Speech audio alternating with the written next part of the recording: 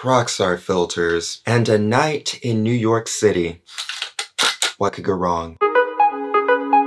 Me. Hello, it's me. I'm Steven Allen. How are you doing today? Hit the subscribe button if you like using filters, and let me know if you like using the IRL ones or the ones in an app. So these are Proxar filters. I do have more videos on these Proxar filters, talking more about them, but basically they are just a way for you to get your camera a little bit closer to your subject, because with this camera I can only get about 3 feet away, and that's as close as I can get, and then if I get any closer it's just a blurry mess. Do you begin to see now how a date with your family can be a truly special occasion? So this lets me get up and closer to the subject. I like these little things. So I went out the other day and I tried out these Proxar filters while shooting some other videos, and I got a few different shots that I think are pretty cool with this, because I was shooting through some windows, like storefronts, because it was so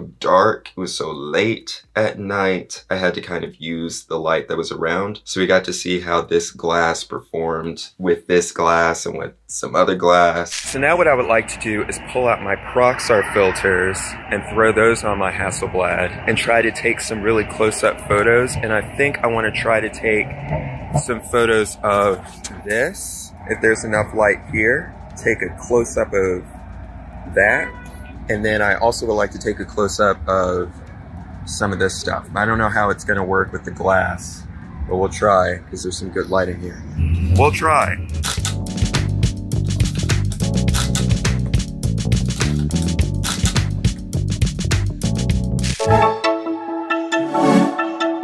They worked out. They did their thing.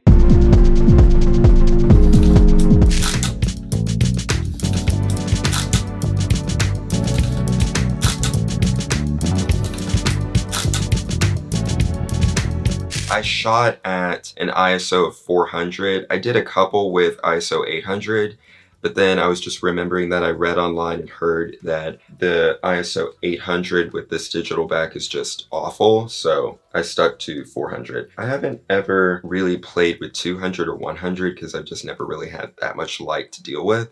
I'm kind of a 400 person, even with film. I think possibly I need to have this camera CLA'd just so that this digital back works a bit better with this. I think like with the close focusing and having such a wide aperture, it means that my focus has to be like really on the money, and maybe I need to have this adjusted a little bit for that. But otherwise, I think it was really good, especially at night, because I thought it would just be a flop. So I finished taking the photos with my Proxar filters, and actually took a few extra photos with without the Proxar filters, just because I thought the composition was interesting.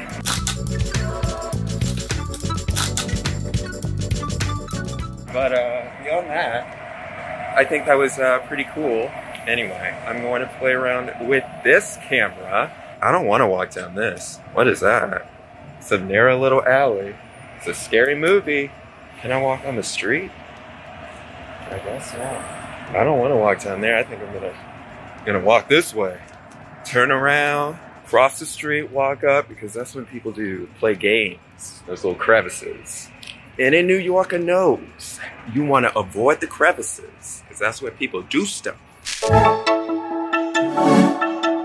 I do have other videos on the Chanel about the Hasselblad 500CM and this Phase One P20 digital bag, so check it out. It's in the card, it's in the description. Enjoy watching with your eyes, listening with your ears.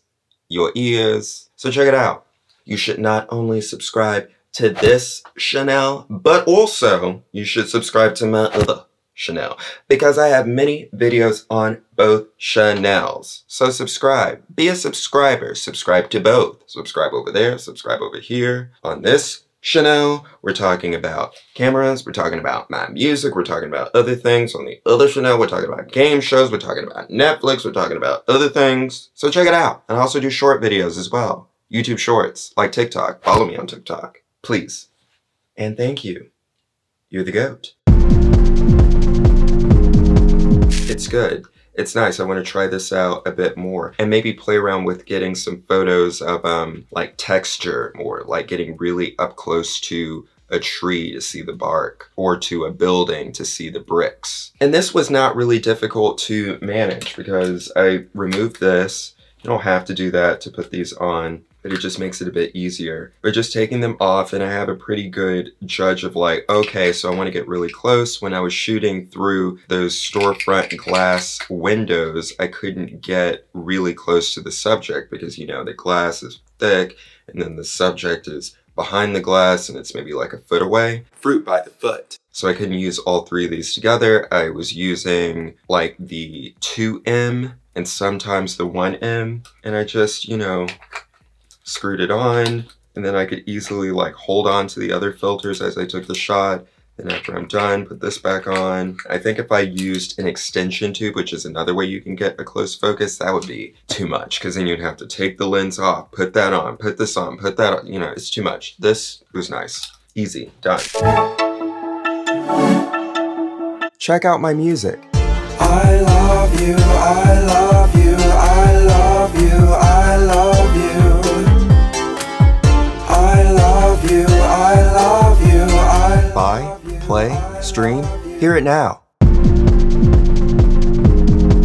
Grabbing the focus was a little tedious with this because you're so close up. I was shooting at f2.8 and I was shooting at a shutter speed of 1/60 because I was trying to get as much light in the camera as possible. So I was trying not to shake. I was trying to get the focus. You can't really review the images here. You can see if you got an image, you can kind of see the composition. Let father and mother guide the conversational trend if they desire. But this is kind of the resolution of a cell phone from 2004. So you really can't see if you grabbed your focus or not. When I first got this digital back and I took a photo with it and I saw the image back here, I was like, oh no, it's broken. But it's just because it's a really low resolution. It's so wild that like the resolution was that low. And I feel like I have a cell phone from 2004. I just have like an old cell phone because I like vintage things. And the resolution of the pictures isn't that low on the screen. So I don't know what's going on with that. But anyway. It was a little tedious. I did my best. I feel like some things were in focus that I didn't want to be in focus. It wasn't like the thing was just all out of focus. It was maybe like, let's say this was the subject. A book and a lens cap in this book was just a little bit closer to you, me, than this. And I was focusing on this. This might have ended up being in focus and this wasn't. Or like, this part of the book, if I had it angled like a little bit like this part of the book was in focus, this part wasn't. I noticed that the focus was a little bit off, but you know, that's what you get when you're playing around with these different things and using old cameras, you know? But it was fun. I enjoyed it. Let me know if you liked it. Let me know if you want to see more photos taken with these filters, because I can go out, I can do that. I can set some stuff up in my apartment and do more with that, because that would be, you know, a more controlled environment. But I think it's fun going out and trying to take some photos too, you know? And I think trying this out during the daytime would make this whole experience easier, because then I could use different settings. I'm not locked into like the slowest shutter speed that I can do while maintaining, you know, the camera shake and the hand shake and everything, and then getting locked into that really wide aperture. What if these filters could be like Snapchat filters or Instagram filters or TikTok filters? Like you could buy an IRL filter and it'll put like dog ears on you. Wouldn't that be wild? Like a boop. What? These are just very nifty. I need to keep them clean. I feel like it has just a little bit of dust. So it's another thing that you have to keep clean. The bigger issue is like the sensor. If the sensor was dirty, then that's when you see issues. But often I find that you see more of that stuff with the really closed apertures like f/22. That's when you see like your dirty sensor issue, and I had issues with that with this A7S II because I was shooting at f/16, f/11, and I was just seeing those dark little hairs and marks all over the footage, and I was like, what is this? And I was cleaning the lens, and I was like, what's going on? And it was a sensor. And it's kind of scary to clean a sensor, but you can do it. I like that they can stack. Hasselblad did their thing with this, made it a nice little package. Boom, boom. What was the last filter you used? The plan is to post at these times on this channel 3 times a week, Monday and Thursday and Saturday at 4 p.m. Eastern Standard Time. And at these times on my other channel 2 times a week, Tuesday and Friday at 4 p.m. Eastern Standard Time. We'll see. Again, we'll see. I'm doing my best. I'm doing my best. Subscribe to this YouTube channel and give this video a thumbs up and do something to the bell. Tap it so you can turn on those post notifications so you get notified whenever I post a new video. Visit my website, Prillen.com, where you can see my art, my music, my store, my blog, my merch, my clothing, and all of that good stuff and more. And until next time, take a little time to make art and be brilliant. I'll talk to you later. Goodbye. You're the goat. It is so warm in this room. Why is it so warm in this room?